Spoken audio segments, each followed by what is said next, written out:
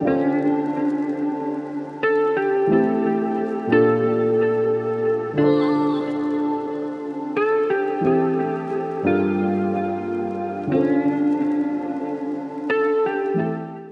back everyone, and we're back with another first look, this time Transport Fever 2, the console edition. I say we just jump into the campaign and we'll just talk about it as we go. Mankind is constantly creating amazing new inventions. Get involved in rapid technological progress and ensure smoothly running transportation in different regions of the world. Here we go. America, in the midst of the 19th century. In the Nevada territory, where until recently only a handful of buffalo grazed, nowadays it's all hustle and bustle. Beyond the Sierra and near the Carson River, gold has been found. There's supposed to be loads of it. All you need to do is I bet there dig isn't. it up. Anyone who keeps at it hard enough will be richly rewarded. All you have to do is dig it up. If only it was that easy, we'd all do it. So this is campaign mode. There is a free mode as well. We're on the PS5 today. I want to say a big thank you as well to Nacon and Urban Games for sending me a key to play this on the channel. Quite excited about it. Let's see what it's all about though.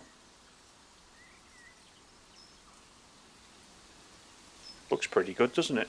Welcome to uncharted territory, newcomer.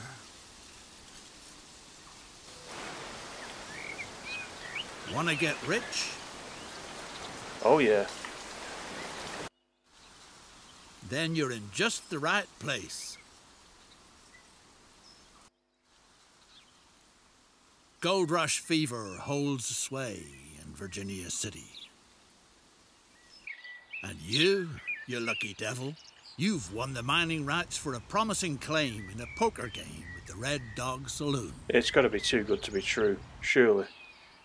Soon you'll be hauling out gold nuggets as big as a cat's head. As big as a cat's head.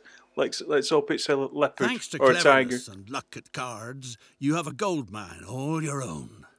The former owner, a gal at the saloon by the name of Susie, who plays a lousy hand of poker, already took care of the groundwork.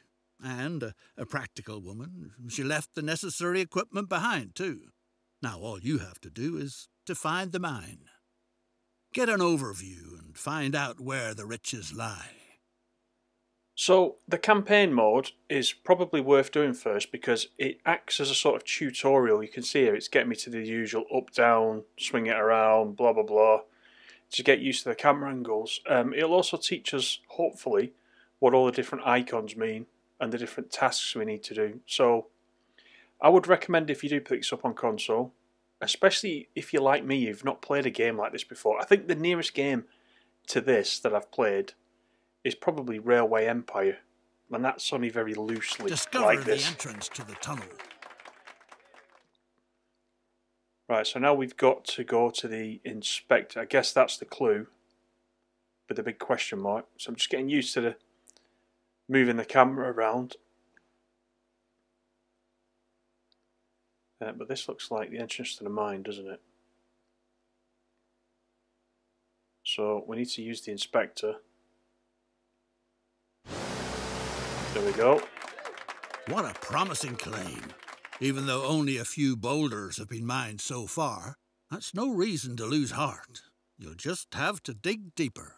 You ought to get hold of some solid timber from the nearby forest so that the fine shaft doesn't cave in.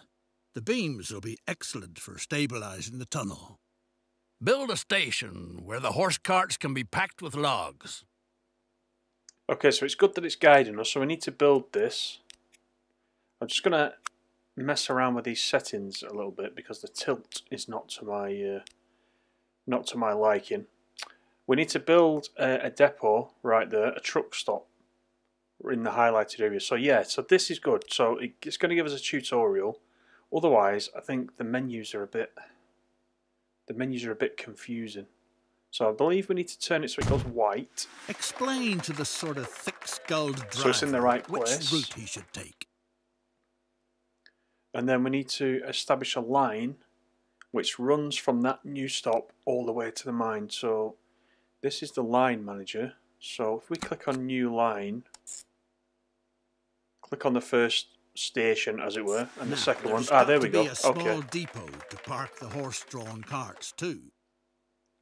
So a depot where the horses and carts actually go, and again, it needs to be in a similar area. So it's highlighting it for us in this kind of tutorial.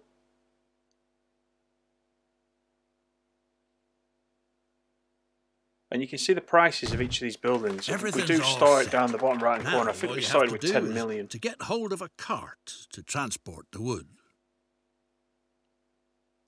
So of course the general idea of the game is it's a kind of management game.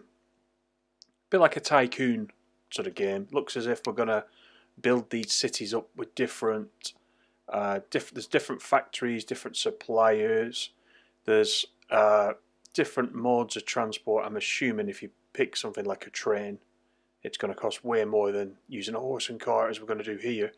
And you can see in the right hand corner we're in 1865. So I believe the setting, you can go from the 1850s all the way up to the present day, which is quite nice. And the different modes of transport, like here we've got the horse-drawn carriages, we've got a sturdy period-specific modes of transport. But as we move through the years, that list will expand, and eventually we will get motorised vehicles, trains, etc., etc. So what I'm doing now is allocating a vehicle to the line. So in this tutorial, you see it's flashing yellow there. I need to press R1.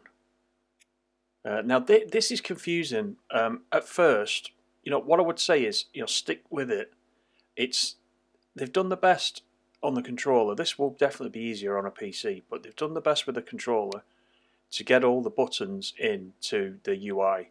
And some things at the beginning are very, very confusing, but you will get there in the end. So there's a lot of what I'm doing here, trying to work out how to allocate things. You see, I get there in the end. Dig deeper.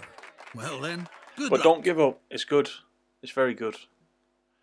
So now we have to wait until the horses deliver to the mine. So we're taking wood to the mine. So let's try and find the horses. They should be coming out the depot, I believe.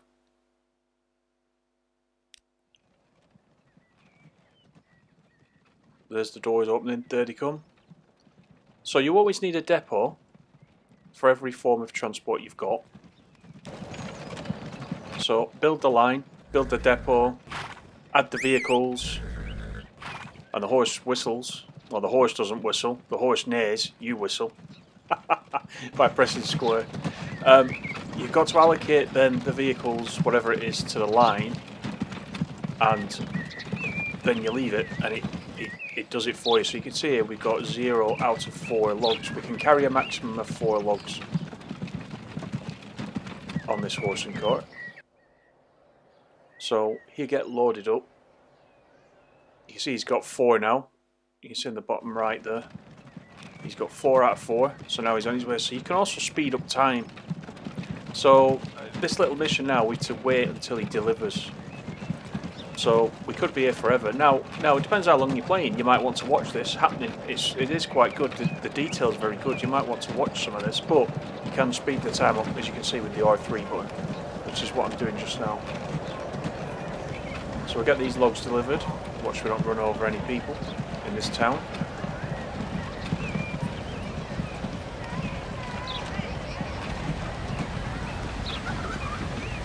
Look at the horse's legs there, going 10 to the dozen. I love it. But this game, this is a slow burning game. Don't jump in thinking you can complete this in a week or 2 weeks. It's not that type of thing. This will take you quite some time. You've got to manage your money down there at the bottom left hand corner. Once you get into free mode and you've no instructions, you just pick a town, start developing a town, connecting it to other places, keeping the industry going, etc., etc. Just like we're doing here, but under your own steam. All the hardship, the mine only brings in a few chunks of silver ore. At best, you ought to get rid of it before it ruins you. Luckily, you greenhorns constantly get stranded in silver ore. That's all we've got in this mine. I knew it. For good money. So, we got rid of the silver mine for a decent amount. Time to invest this money in a lucrative venture. There's an excellent opportunity. All the ore from the mine must be transported to the silver mills down by the river. The railroad that takes over the transport will be a promising venture. Okay, so this is good. So now it's telling us that we've got silver ore in our mine and we can build our first railway to take it to a different town. So let's do that. So we need to build a train station, it looks like, first. So we go to the rail tab, buildings. It's highlighted in yellow which one we need, which is quite nice to begin with. Now the platform's too long, so let's set it to 120 meters. We need to spin it round so it's in the box. Just using the D-pad for that. The terrain is treacherous and requires a few very twisted curves. So it's got part of the rail, but there's some tracks missing. So Devil's Pass, Skull Rocks, Washington Hill. So we just need to connect these up. So once again, if we go to the rail and then tracks, actually that's buildings, we need to move over to tracks, that's it. Now we should be able to hook up between these. They need to go to the same colour, so purple to purple. Straight through that hill.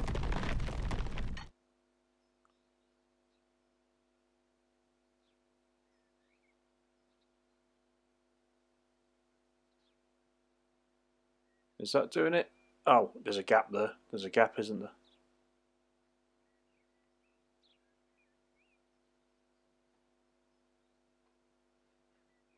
So let's try that again. So this is where zooming in. This is where zooming in comes in. It's a bit fiddly to begin with. Let me bulldoze that. Zoom in, get it right on the end of the track. Just a bit more. There we go. That's it.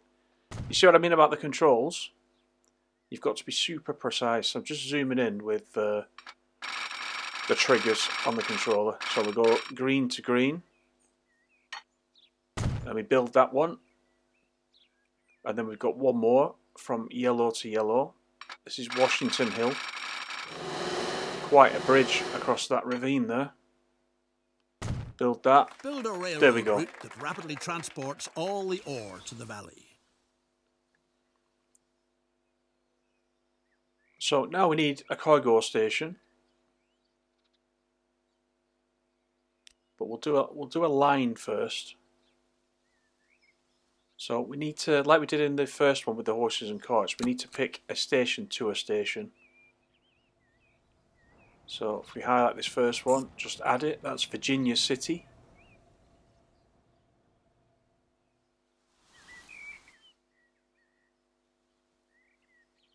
And just follow it along. I mean, you can zoom in and out. You can zoom right out and zoom right back in. But being as a beginner, I like to have a look what it is we're doing and where we're going. So there's the second A city. respectable railroad calls for a proper railroad yard. So now we need to build a depot. So in the same way we built a depot for the horses and carts in the first task, we need to build a depot where we assign the actual trains. So let's do that. So it's highlighting where it wants us to put it. A truly well done structure. Now it just needs to be connected. Right, so let's connect it to our rails. So it's like a kind of a siding of this main route. So if we go to tracks, and again I'm assuming we just click on the dots once we do this. So it highlights it blue and then just connect it to the track and then build it. It's high time there to we buy go. a beautiful locomotive together with a few freight cars. So we pick the depot and buy a loco and 3 freight cars that we can use for the silver ore. Okay. So you do start to get the hang of it, but it takes some time. So we need to pick the depot. Then we need to, so this is what we've got so far. We've got passenger cars and we've got the gondolas. So we need the gondolas. And I think we had to have 3 of these. So pay attention to the cargo type as well. You see there, we've got silver ore, but the passenger cars are showing passengers as they would do. Horse. Just so you don't buy the wrong vehicle. Maiden journey. So the vehicle is currently in the depot. We need to assign it to our line. So if we set the line is called line Ore 2. transport is picking up speed. And there it With a goes. little luck, it'll make you richer than all the silver in Nevada ever could. So now, as we did in the first mission, we've got to wait until the train delivers the silver. So here it is, chugging along. I've sped up time just very slightly at the bottom. And this is good. Now you could do this in Railway Empire as well. You can actually enjoy the game by jumping on board the train and going for a full ride. So let's do that. This is the station. There's our mine in the background. Let's see how much silver ore we actually pick up.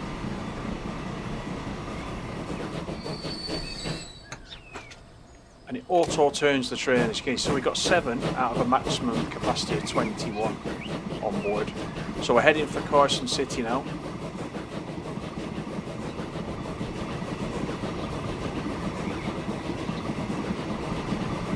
And that's the general, that's the general gist of the game. It's a lot of the same kind of thing. This is a very easy introduction to it.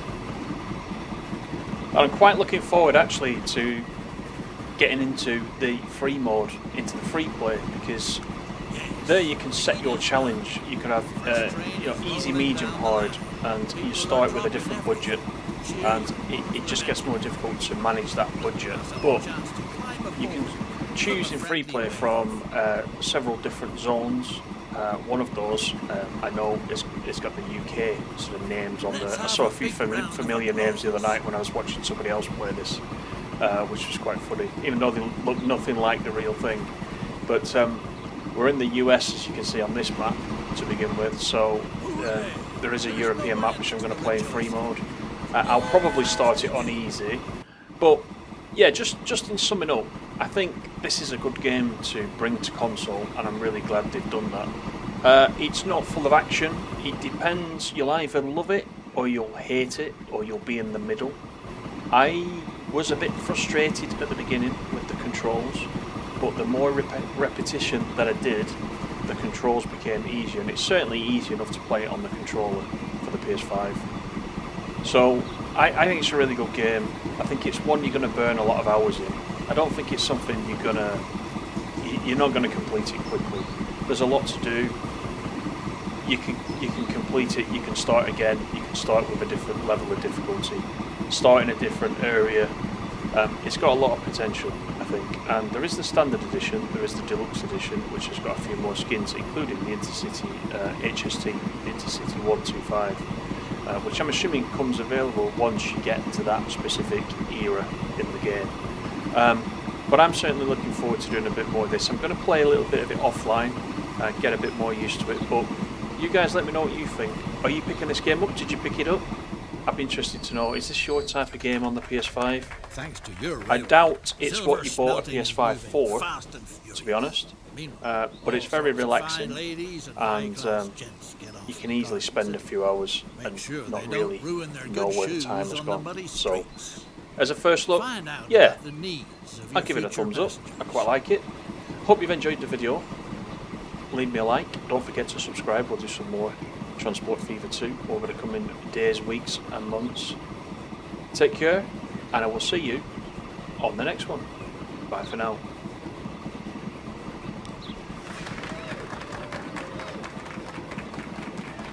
Your services are needed to the same degree everywhere in town.